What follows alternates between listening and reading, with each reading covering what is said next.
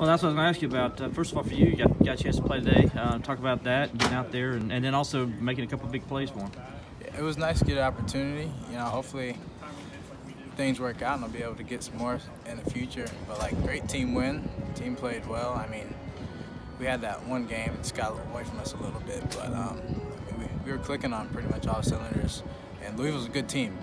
Good team. So, it's the first time I think we've won against Louisville in a couple of years. So it's nice to come up here and finally get these guys for once, Yeah, having a 4-game slide there and the way y'all lost at Myrtle Beach the night before, just before the series started, to come out here and get a win, how big was that for the team going forward as you guys, try to now keep things going as you get back to ACC play next week? Great teams recover quick. I'm not concerned about our team at all. I mean, yeah, we got down for a few games, but we're right back in it just like that, We don't have long slumps, long droughts, maybe a couple games, but you got to expect that here and there. We're going to lose a few. Can't win all 56. So, it seems like we're right back where we need to be, though, after this weekend.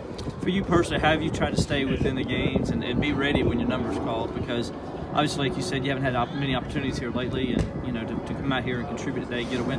What do you do to keep yourself going to where you're getting the game, your head's in the game, I should say? Coach Lee tells us all the time, even if we're not in the game, to be on every pitch, And I got, some of my best friends on the team, Patrick, Chris, and they play every day, so I get to talk to them, see what the pitcher's doing. It helps me stay mentally locked in, help them through their bats. Me, even Seth, we talk all the time after his bat, just what they're doing to you, what we can do going forward, stuff like that. Helps me stay mentally just locked in around the game. So playing in weather like this, as cold as it is, brutal, and they're doing a double header on top of it, is how mentally keep yourself into the game focused like this, because this is a tough way to play today. Yeah, we're a pretty blue-collar team. We like to pride ourselves on that. Don't let the cold intimidate you. It's just a mindset. We come out here, they play in it.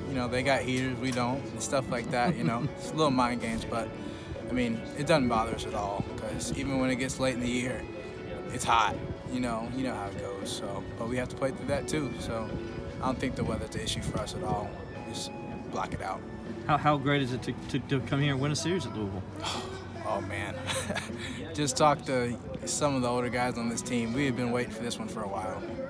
I guess it's my first time winning in Louisville, so it's good to see us come out here and be able to put our foot down and get a nice series win.